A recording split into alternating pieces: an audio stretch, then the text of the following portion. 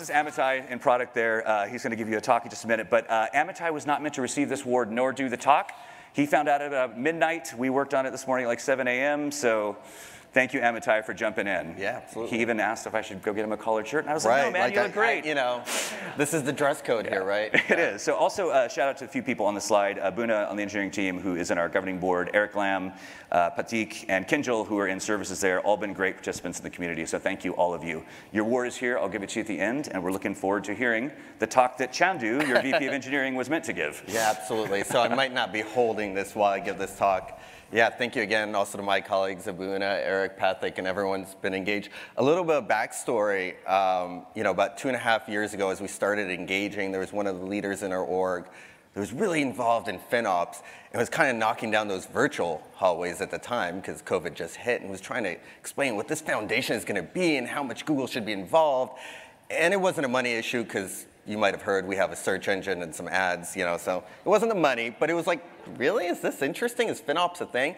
And we kind of set some goals and we were talking about it, and I gotta say after 2.5 years, we've definitely exceeded a lot of the things that we were really looking to kind of get from this community and work with this community. So thank you for everyone also in this crowd here of the practitioners and being part of the community.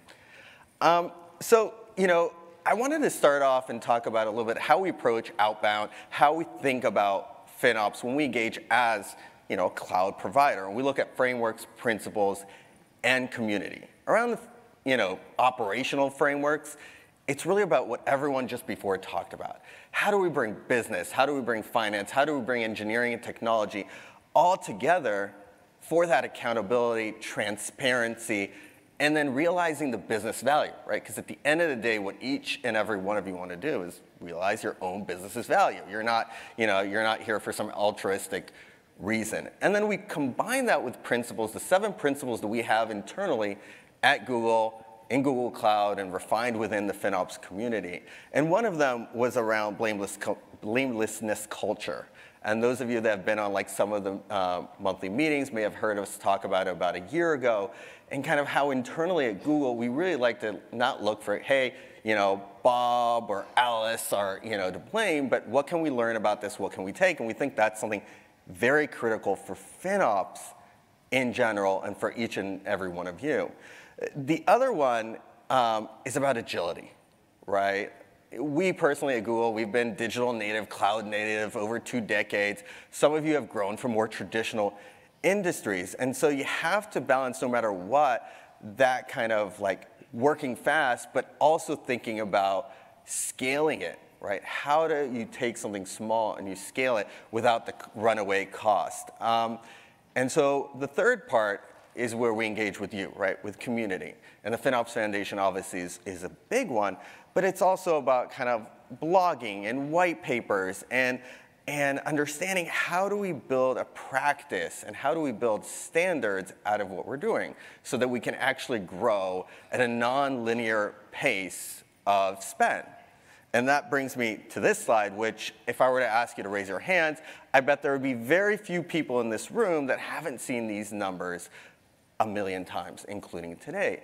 But it just talks about that scale of where we are with cloud. Whether you as practitioners look within your own org, even if you do nothing, your groups are going to be spending more and a lot more.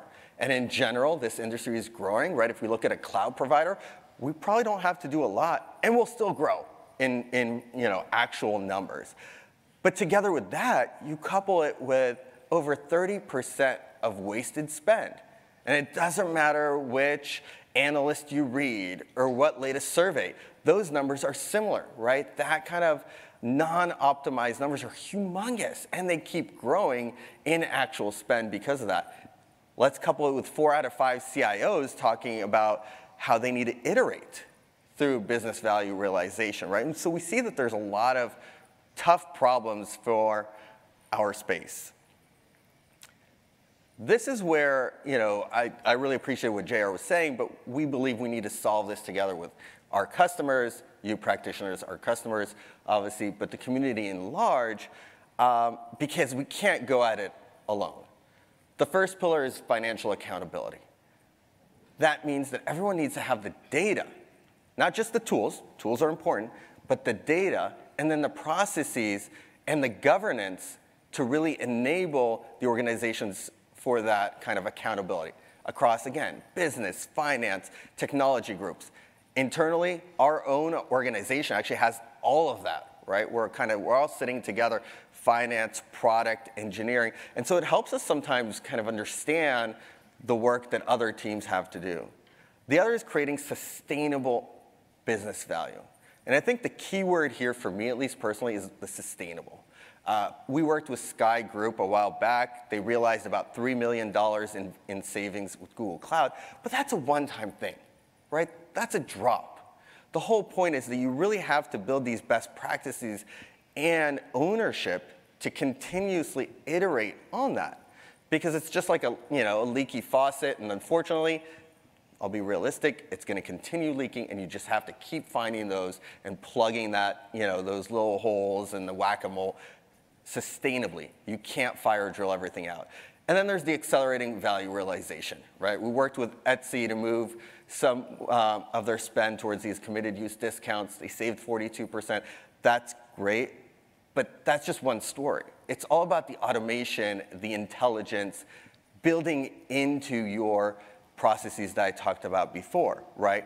Your toolings, whether it's the cloud-native toolings that you're using, the console from your cloud provider, whether it's using ISV tooling, or whether it's just getting the raw data out and building your own dashboards like we hear, right? All of those together. There's no one size fits all. And actually, one of the great white papers that I think are great that one of my colleagues, Eric Lamb here, wrote, right, was about how to measure the 5 key KPIs.